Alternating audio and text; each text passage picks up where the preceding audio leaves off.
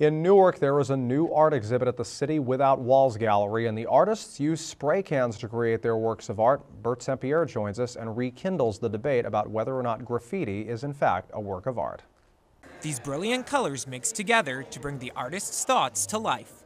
The artists who are having their work displayed in the Graffiti, the Art of Getting Up exhibit at the City Without Walls Gallery in Newark use paint, but not paint brushes. Spray cans are these artists' tools of choice. Curator James Wilson says his inspiration for this exhibit comes from a 1980s documentary about creating art with spray paint entitled The Writing on the Wall, and from a prior exhibit held at the City Without Walls Gallery over a decade ago. The whole main inspiration was that we've come full circle. So, you know what I mean? The next generation along with the old.